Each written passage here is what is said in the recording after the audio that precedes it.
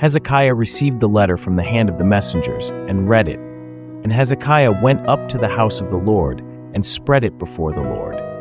And Hezekiah prayed to the Lord and said, O Lord of hosts, God of Israel, enthroned above the cherubim, you are the God, you alone, of all the kingdoms of the earth. You have made heaven and earth. Incline your ear, O Lord, and hear. Open your eyes, O Lord, and see.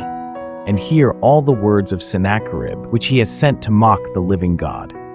Truly, O Lord, the kings of Assyria have laid waste all the nations and their lands, and have cast their gods into the fire. For they were no gods, but the work of men's hands, wood and stone. Therefore they were destroyed.